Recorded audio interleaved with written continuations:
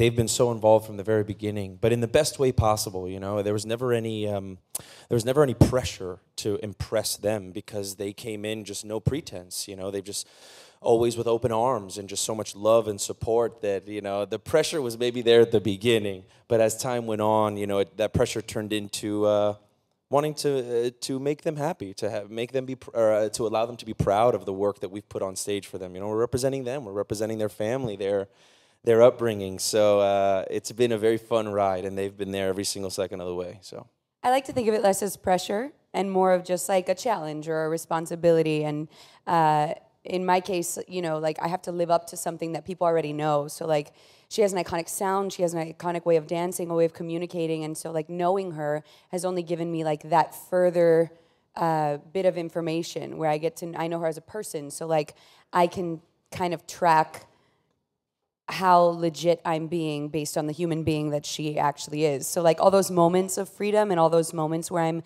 taking a risk or doing something that came from my mind, that only makes me feel closer to her in a way, because like the freedom of playing her comes from knowing her. So it's kind of cool.